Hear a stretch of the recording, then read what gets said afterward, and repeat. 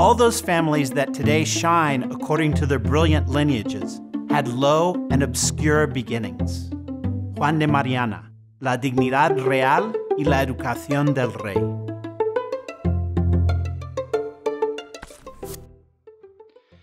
Hello and welcome back again. The header that summarizes Chapter 6 regarding what happened between Don Quixote and his niece and housekeeper, and which is one of the most important chapters in this entire history, echoes the kind of ridiculous overstatement that we find throughout Don Quixote. However, in the context of the racialist atmosphere of Inquisitional Spain, there's a hint of sincerity here.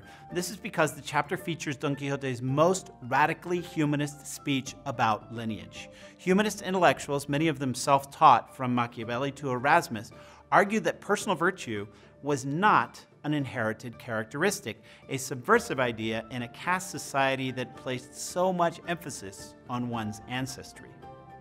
2 points about the beginning of this chapter. Cervantes uses the adjective impertinent twice, recalling his supposed compositional indiscretion in Part 1's novel of the Curious Impertinent. Also, his tone is once again political. Don Quixote's comment, "If I were king," recalls the theoretical musings of our three arbitristas in Chapter 1.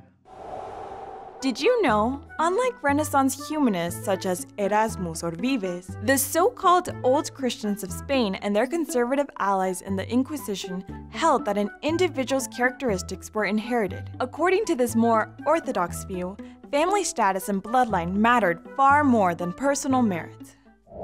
When the housekeeper argues that Don Quixote should be a courtly knight instead of a knight-errant, he launches into a distinction that we have seen before.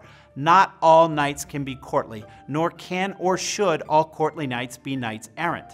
Again, Don Quixote clearly despises decadent knights. In other words, courtly advisors who rule the world at a safe distance, looking over a map, or fussing over childish things and other ceremonies, such as whether or not one carries a shorter lance or sword. Don Quixote seems crazy because his examples of superior caballeros come from fantasy literature. But if we listen closely, he is criticizing the corruption of the modern political class. Which are important aspects of Part 2, Chapter 6? A. Cervantes' compositional impertinence and a political tone. B. Sancho Panza's lifestyle and a melancholic tone. C. The Duchess's feminist attitude and a comical tone. Correct answer, A. Cervantes' compositional impertinence and a political tone. Now the niece adds another layer of meaning to the discussion. Recalling the burning of the books in Part 1, she says that Don Quixote's chivalric novels are heretical, and that if they are not to be put to death, then they should at least be made to dress like the victims of the Inquisition.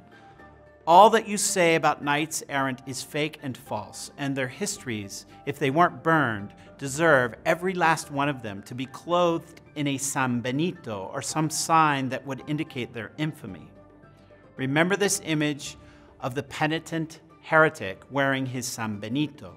It will appear again in important episodes. Continuing the theme, Don Quixote labels his niece's comment blasphemy. In his own particular way, and in reference to distinct categories of knights, he voices humanistic concern with personal virtue. Note also how his words lash out at courtly advisors who advocate monetary devaluation.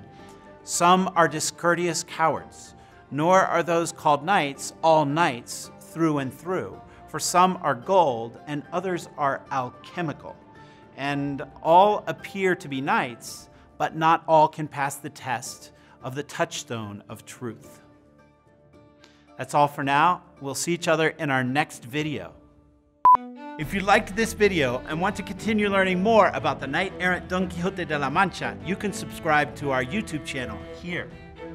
Also, you can enroll in our free online course on Don Quixote by clicking here.